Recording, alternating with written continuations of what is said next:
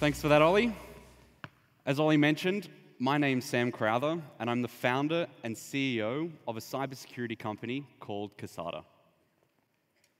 Now, Kasada exists to do one thing, and that's to challenge the economics of both defending and launching high-volume automated attacks.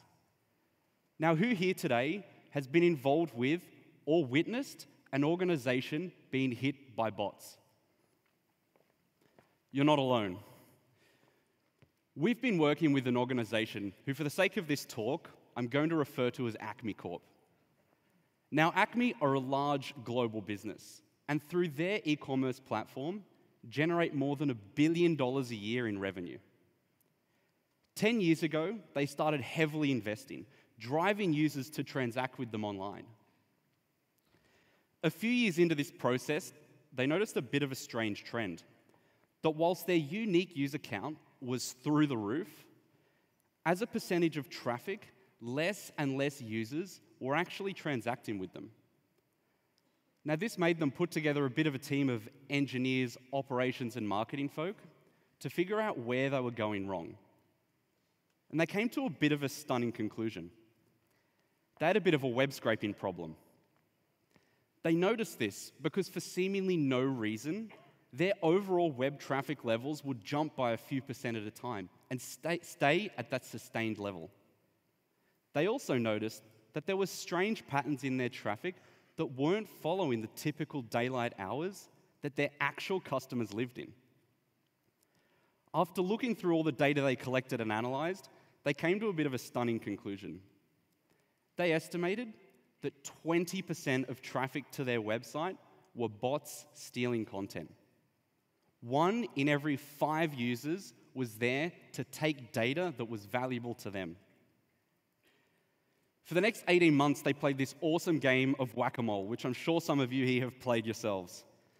They used web application firewalls to block IP addresses, block user agents, and as you can guess, that was effective for the better part of a week. It just drove their adversaries to create more and more sophisticated bots. They started using residential proxy networks. They started rotating user agents. And they started automating more and more sophisticated browsers. Eventually, Acme realized they weren't going to be able to adequately defend their data as they moved forward. And this is when they came to us. After a month of working with them in production, we asked them to put together a graph of all the page loads that they'd served during the first 4 weeks of this production test. And this is what they came back with. Now, notwithstanding this enormous drop at the start, which we'll get to in a second, it's very clear towards the back end that there are spikes that don't follow any other patterns that the rest of the graph does. And as I mentioned earlier, this was all too common. After we'd been working with them for about a month, we actually collected all the traffic data that we'd processed after analyzing the behavior of these browsers that were coming and loading pages, making sure there were humans driving them and trying to discern the ones that were being driven by bots. And we put together this graph.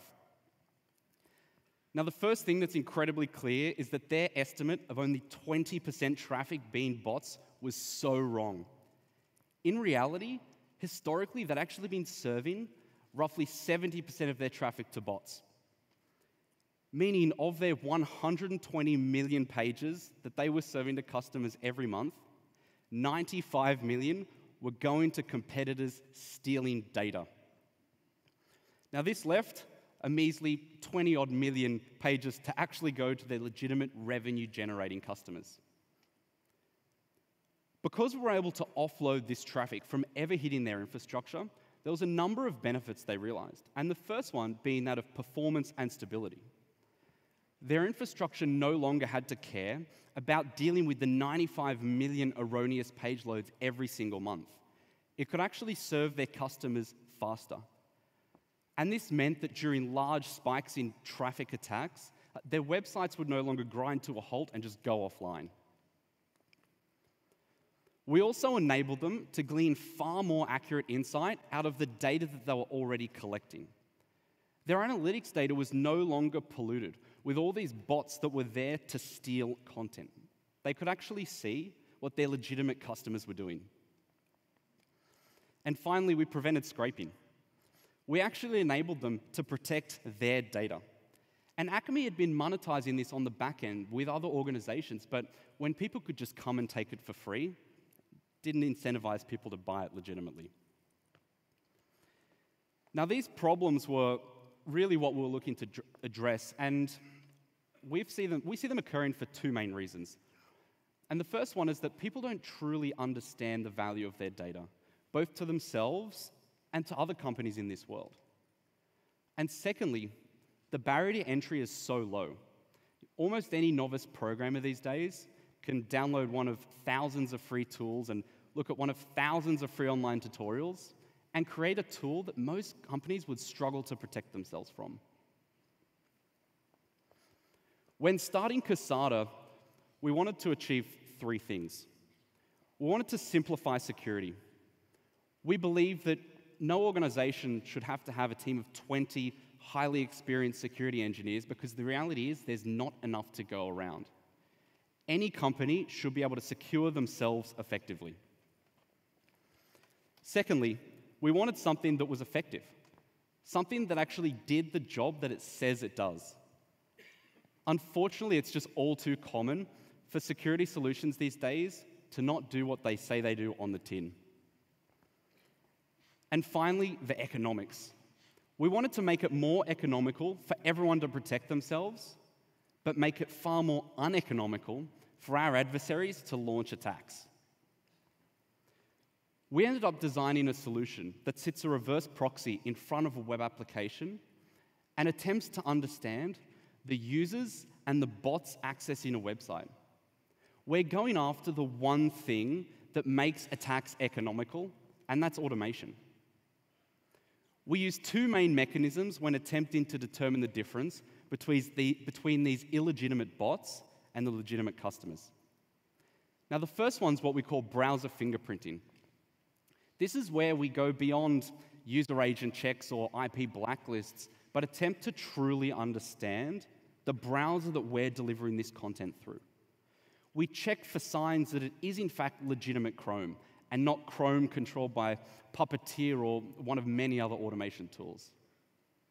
This means that from the very first request, we can actually stop bots from ever gaining access to any systems behind us. Now, the second part, the cryptographic challenge, is where things get really fun. Before we allow someone to submit data to a website, say to test login credentials or to validate a stolen credit card, we require them to solve a proof of work. A mathematical proof of work which gets exponentially difficult at our desired rate. So this means that when an attacker wants to, say, validate 100,000 usernames and passwords or access 100,000 resources, they all of a sudden introduce the compute overhead of 100,000 exponentially difficult mathematical proof of works. Meaning that an attack that should have taken 10 or 20 minutes to completely exhaust may take hours or days, which is completely uneconomical.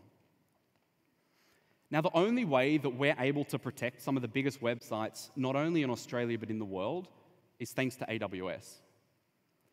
We leverage CloudFront at the front end of our deployments to ensure that our customers' users get the best experience possible because they see the content they need as fast as they can. At the next layer down, we leverage ELBs. ELBs enable us to not have to worry about load balancing across multiple data centers, but can do it out of the box so that our customers get the highest reliability, but our customers' users get the best experience as well. Next is the EC2.